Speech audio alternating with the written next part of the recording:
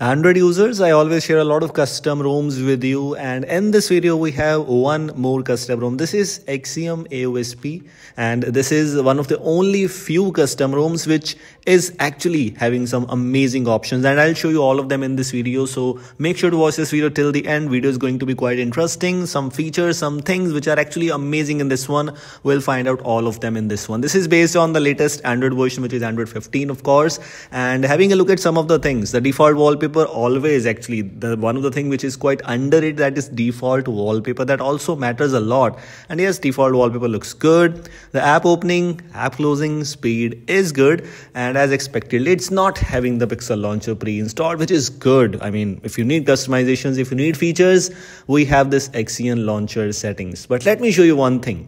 If you click on this UI switcher, you will find Rising UI. So yes, that's also one of the only few custom ROMs which is bringing you almost everything which is available in RisingOS. But it's not exactly like that. We have some differences. Let me show you. As you can see, it is now giving me some force issues, but that's not the case. Let me show you. Simply clear this from the recents. Now let me show you by opening this once again. Now it's working perfectly fine. So it's not a bug. It's just simple thing. If you just switched to a new UI, simply force, or you can simply remove this thing from the recents panel once and simply start back, and this is working perfectly fine. This is the UI, and you have all the same features in the launcher settings which you have in RisingOS. The back gesture seems to be different one, which is actually a themed one. You can say the back icon, you can say that's a different thing. So that's one of the things which is available in AxioNOS. It was not a part of any other custom ROM as far as I know.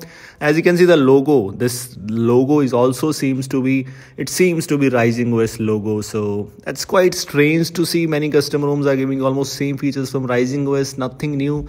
That's not good, personally speaking. Taking a look at the quick settings panel, it's having similar options, but the UI is a bit inspired from FluidOS. If you have heard about that custom ROM, the UI was actually almost similar in that custom ROM.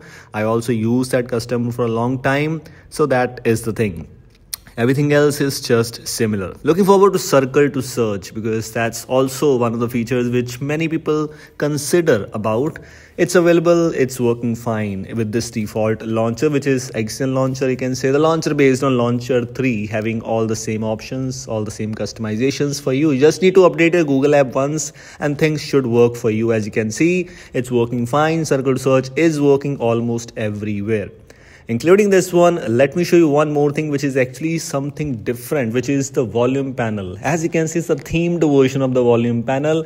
Personally speaking, it's actually different because it's not available in any other custom ROM as far as I know. While making this video, the custom ROMs I have tried on my device, the volume panel is not available there, at least not available by default. In this case, it's the default one. The settings UI is almost similar to QPR updates, which is available in the Google Pixel devices, or you can say in many custom ROMs. Only few minor tweaks here and there, nothing much about these things. And of course, taking a look at the customizations, it's not a customization focused ROM, but still brings you few of the things which we will talk about in this one.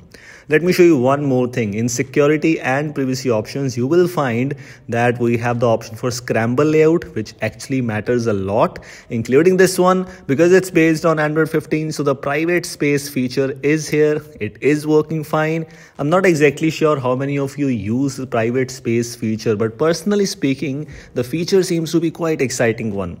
It's a different one as compared to work profile, almost similar of course, but with better optimizations, or you can say with the better things, or you can improved thing in the terms of multi-user things. Of course, I use this thing a lot on my device. In my case, it's not working sometimes, but sometimes it works. So minor bugs I found. Things are working, but sometimes it just freezes. So maybe my device issue, but it is what it is. Lock screen clock. This is not the custom one. This is a default clock. It does not bring you the customized lock screen option, although.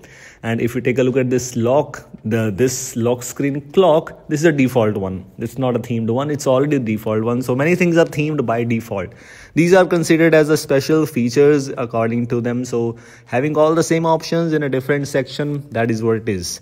We have edge lighting options, which is, I mean, if you use this thing, it's good. If you don't, then simply skip this thing. Multi-window option.